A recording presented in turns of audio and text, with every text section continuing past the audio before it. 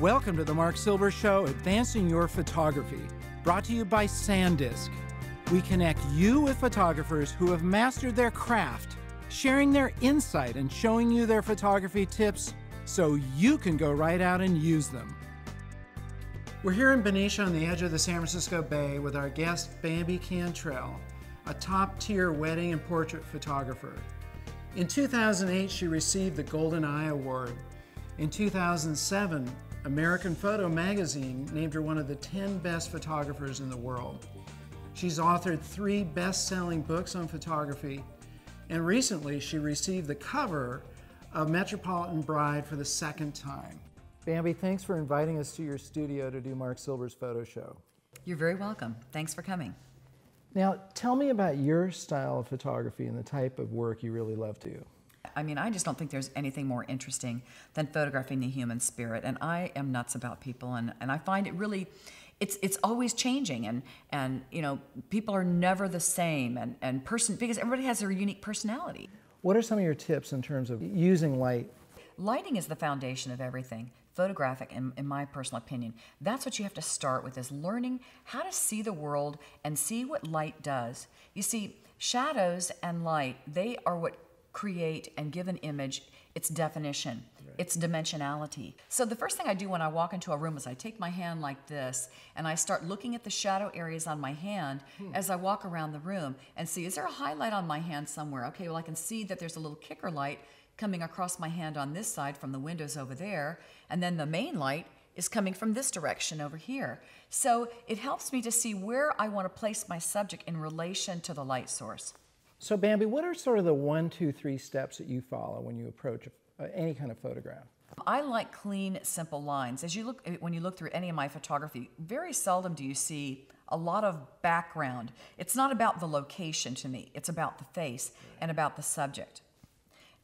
Once I have identified the location where I want my subject to appear, where I want them to be, the most important element that has to go into it is having my subject forget the camera's there. So I really want to take a personal interest in my subject at that point, look into their eyes and talk with them and get them to forget about that monster, the camera that's there, and then really be able to pull from them great expression, because at the end of the day, expression beats perfection any day of the week. And if you have the most perfect photograph in the universe, it's a 0 if you have no expression from your subjects. The most important thing for me is to get them to relax. I don't want them to think about it as a photographic experience. You see, if they start thinking of it in the photographic session as a photographic entity, I lose their soul. I lose who they are as a person. I really want to draw from them who they are. So I quite often will ask them questions about, you know, what kind of things do they like to do? What makes them happy? You know, just, you know, really questions about, you know, what's their favorite color? Or, you know, what do you do for a living? And I pay very close attention to the expressions on their face as I communicate with them, because small things will happen with their mouth or their eyes that will show a little bit of excitement. I find that the more equipment that I have, the more uncomfortable that they become, because it becomes a more photographic experience. How about camera angles as far as approaching the subject? That's a very good question. If I'm working with a mature woman, I can promise you I'm going to be photographing down on my subject. So I want a higher camera angle. Why? Because women tend to get this little bit of saggy skin under their chin. And if I work from a higher camera angle, it does 2 things. The first thing it'll do is it'll draw attention to the upper part of the face and not the jawline. And I won't see this area of the chin area. The second thing that I will do is I'll have her drop her chin a little bit and look at me with her eyes. Because what happens when she does that is that looking up with the eyes makes the eyes appear larger. Oh, another good thing too, if I'm working with a heavier subject, a larger person that's got more bulk, then I'm going to use a higher camera angle, and I'm going to have them lean forward to the camera with their chest. So what final advice would you like to leave viewers with in terms of improving their photography?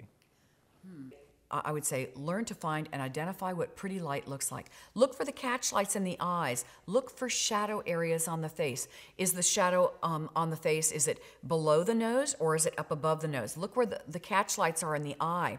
Are the catch lights in the upper part of the eye, like at 2 o'clock or 11 o'clock? Or are they down below, which is kind of an unnatural kind of light source to look at? And then at the end of the day, expression rules. Expression over perfection. Don't make it so hard to get an image and work it to death so in such a difficult way that you kill the magic. Because at the end of the day, it's about this if you're photographing people. It's about, getting what's in the soul. Bambi, thank you so much for inviting us to your studio and giving us an inside look into your world of photography. You're very, very welcome. Thanks so much for coming. Subscribe to my blog where we'll keep you updated on MSPS, as well as giving you tips and other cool stuff about the show. Also, check out Bambi's site, cantrellportrait.com, for a closer look at her work. I'd like to thank SanDisk for making our show possible. Tune in to our next episode where we have another look at a photographer's world. Until then, this is Marc Silber reminding you to get out and capture your own images of life.